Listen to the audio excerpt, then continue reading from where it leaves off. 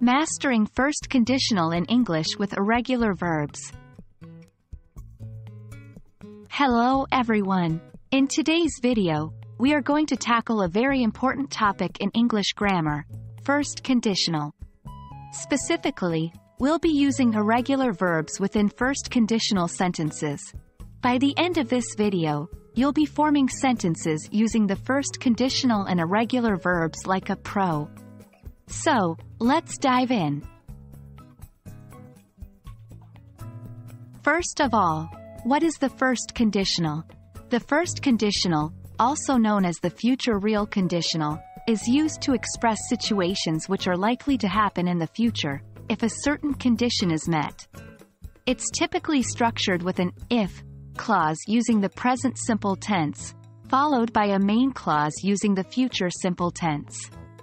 The general structure is if plus present simple, will plus base form. An example could be, if it rains, I will stay at home. Now, let's touch on irregular verbs. Unlike regular verbs, irregular verbs do not follow a specific pattern in their past tense and past participle forms. For example, go becomes went in the past tense, and eat becomes ate. It's essential to memorize these irregular forms because they are commonly used in everyday English. So how do we combine irregular verbs with the first conditional? Simple. We still follow the first conditional structure, but our main verb might be an irregular one.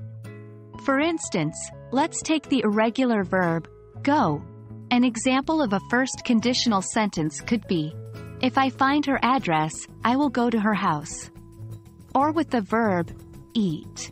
If I feel hungry later, I will eat something.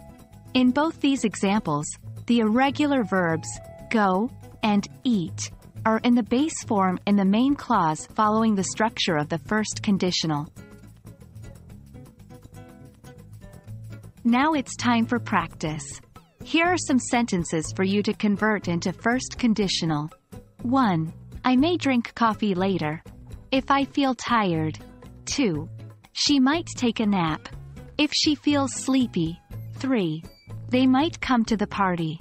If they finish their work, pause the video here, try them out, and then resume the video to check your answers. I hope you found this video helpful in understanding how to use irregular verbs in first conditional sentences.